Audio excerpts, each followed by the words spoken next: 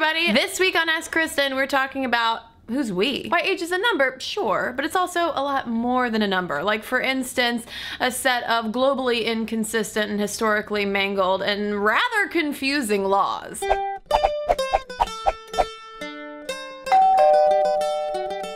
This week's Ask Kristen question came a while back from Alex Smiles Tollies. What's your opinion on different legal ages of consent? Is the ability to give consent even measurable in age or legally?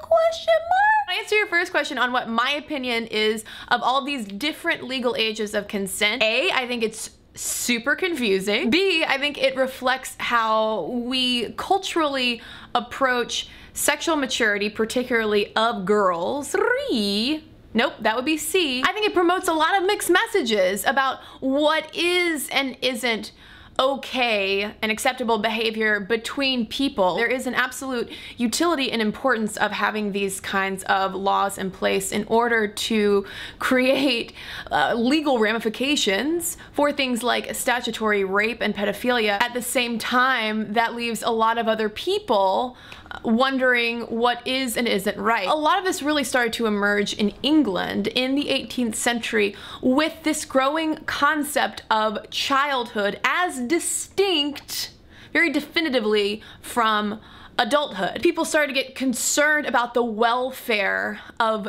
children, placing these ages of consent laws in place. They placed them in place. In a lot of European countries, the age of consent around this time was 13. In early America, the ages of consent were even lower, usually 10 to 12 years old. A lot of it was scientifically based on the average age of menarche, or when someone gets their period for the first time, aka when Aunt Flo first comes a-knocking and says, "Hello, oh God," and then spills red Kool-Aid all over your white pants. Then when you have more urbanization and industrialization, more women working outside the home and being unmarried at the same time, you see ages of consent starting to rise because there is that moralizing over, oh my God, we must protect the women from themselves and also from these men. It's focused on women because women are the ones who can get pregnant, and pregnancy out of wedlock was also an economic liability. It's also worth noting, in a horrific kind of way,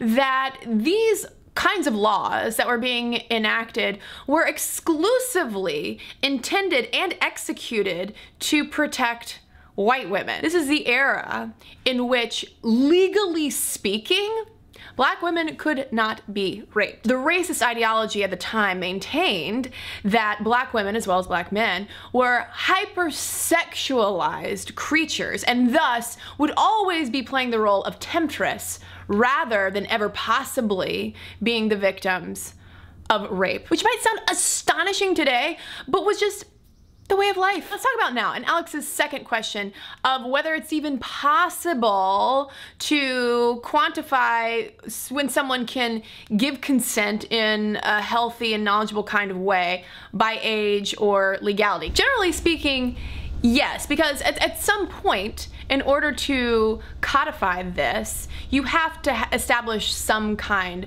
of benchmark. That benchmark tends to sway somewhere between 13 and 17. Really big window. As William Salatin outlined so well over at Slate, our bodies prepare us, puberty-wise, for sex, and our brains start thinking about sex before our psyches are really that mature. And that happens before our emotions are fully mature.